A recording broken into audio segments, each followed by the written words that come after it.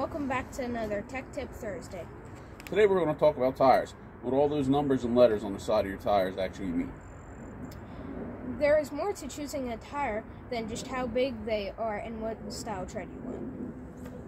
Let's take a look at a tire right now. The first one we're going to look at is a metric tire.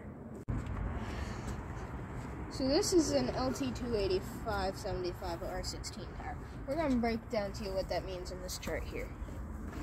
So the first part, LT, that's your tire classification. In this case, LT stands for light truck.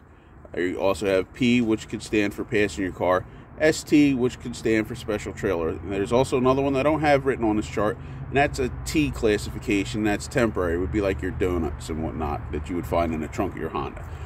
We're not going to deal too much with that in our Jeeps. They're a little bit too small for us.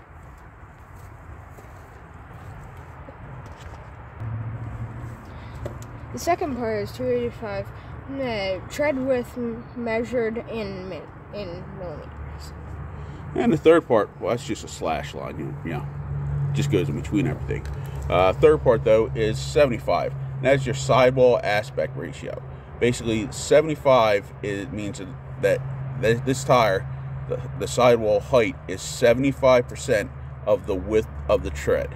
So this particular case, the height would be 75% of 285 millimeters.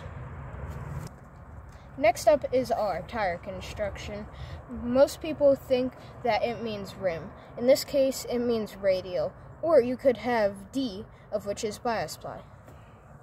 Now, the 16 is actually the rim size.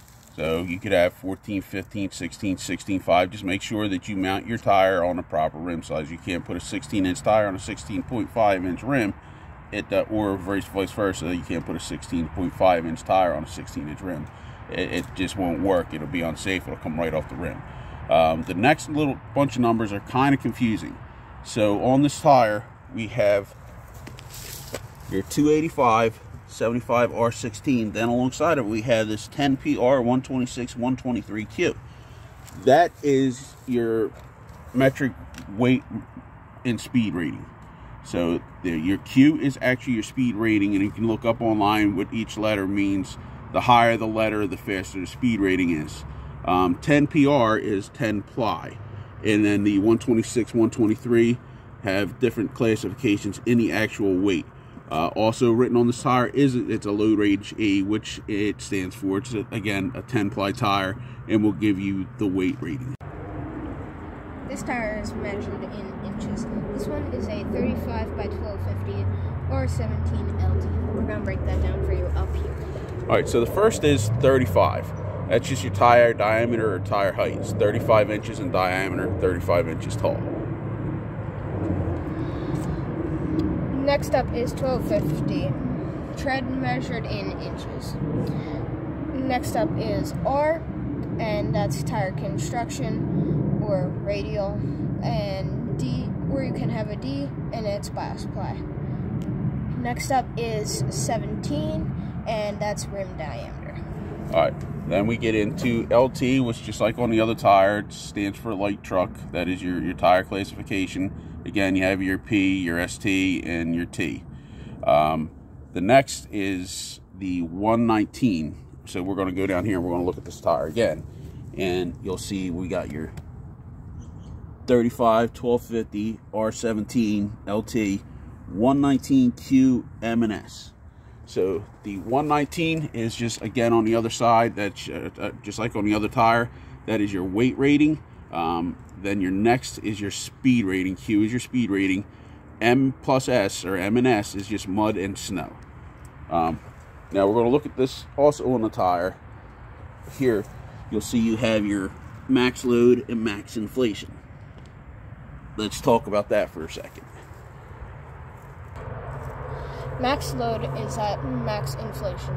In this case, 3,750 pounds at 80 psi. Now, that's only if the vehicle is rated for that weight. You're not going to put 3,000 pounds on each corner of a Toyota Prius. This is more rated for something like a 1-ton pickup truck or something like that. Now, you never, ever exceed the GVW or axle weight rating, no matter what the tire says it can handle, because the axles and the suspension of the vehicle just couldn't handle it. Refer to vehicle's specs for proper information. What is on tire is max pressure, not the recommended pressure. Most cars, you'll be able to look on the door and it'll tell you, or if it's not on the door, it could be written in your glove box. It'll definitely be written in your owner's manual. So most cars will say 32 to 35 psi. Alright, thanks for watching. Don't forget to like and subscribe. And until next time, Jeep on.